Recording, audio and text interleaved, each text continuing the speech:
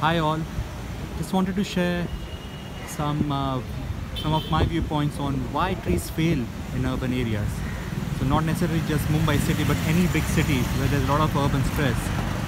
For example, here this tree you can see, it's a jamun tree, Syzygium cumini, and you can see there's a lot of lower branches have been pruned out. If you see all these branches over here which were supposed to be growing, they have been hacked. And all the fresh light green leaves that you see is the water sprouts, or it's called as epicomic growth, where it's more like a stress sign for a tree, where it tries to overcompensate for the loss of big limbs, big branches, and it's trying to make itself as sustainable as possible for its life to continue. So this is one of the stress signs in the tree.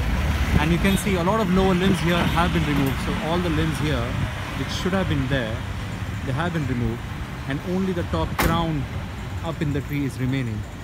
And what happens is, because of that, the tree begins to sway. The top canopy becomes like a net, or it starts to trap the wind, and the tree begins to sway. You can see there's some light wind now, and the tree has already begun to sway.